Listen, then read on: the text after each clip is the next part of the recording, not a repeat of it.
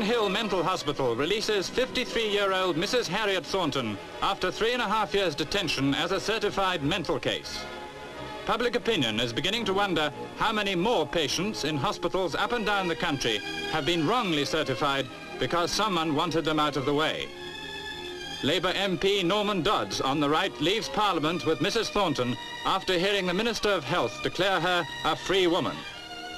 Dr Johnston, Conservative MP, has joined forces with Mr Dodds to fight Britain's chaotic lunacy laws.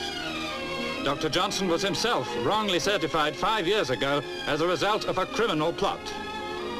From Parliament, Mrs Thornton and the two MPs come to Pathe House to tell the facts before our camera. Mrs Thornton, would you tell us how you came to be certified?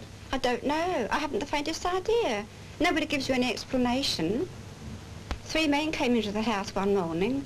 My husband let them in, and they told me that they had a magistrate's order to take me away for arrest to hospital. Of course, I was terribly flabbergasted. I told them I was sane, but of course I had enough sense to say that I would go quietly, because if I hadn't, they would have taken me by force. There's no doubt about that.